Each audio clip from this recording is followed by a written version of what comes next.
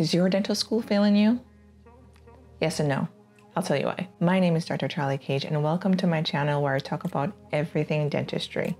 Today, we'll be talking about if your dental school is failing you. So I remember during the second year of dental school, I was so excited to see my first patient. But quite honestly, when that time came around, schedule was empty. I felt like a lot of my classmates as well were complaining like, hey, we're up in the clinic, where are the patients? But eventually those patients did come and I was busier than ever. By the time that I graduated from dental school, I felt comfortable being able to practice. The funny thing is, when I did start to practice, I figured out how much I didn't know. Luckily, I was commissioned in the military, and thankfully I did a credentialing tour, which is similar to an AGD but without their credentials. So I had a lot of guidance, I had a lot of classes that helped me prepare even more as a dentist. But things have changed over time and COVID. So this has affected a lot of programs. With that, there have been a lot of changes, and that includes dental programs as well. One, there was a very large gap where the school was closed.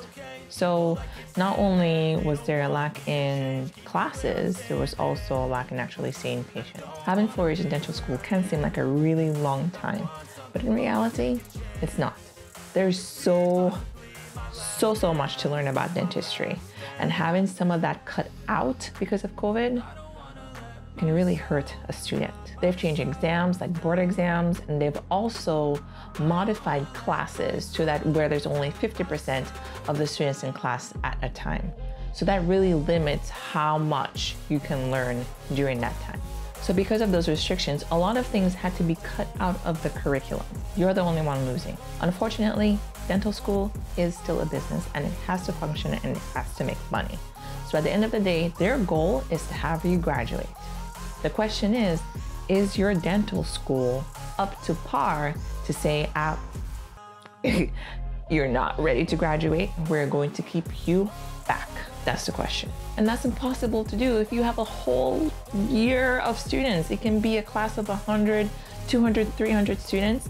That's virtually impossible. The school will go bankrupt. Even outside of that, there are schools that have limitations as to what they actually teach.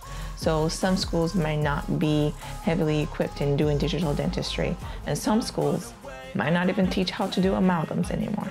But I won't get into that. But here's the thing. Even though I felt that my dental school was the best, I still spent my time volunteering at free clinics and also shadowing dentists out in town. There's so much that you can learn. Quite honestly, the more that I learned, the more I found out how little I knew. So here's the thing.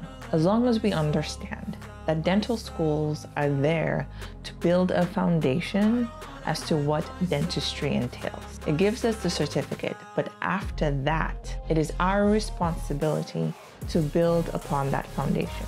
Whether you do that with CE or AGD or any other postgraduate educational program, it is up to you to learn more. So if you feel like your dental school is failing you because you don't feel comfortable being able to practice, do not blame it on the school. That's just the situation that we're in right now.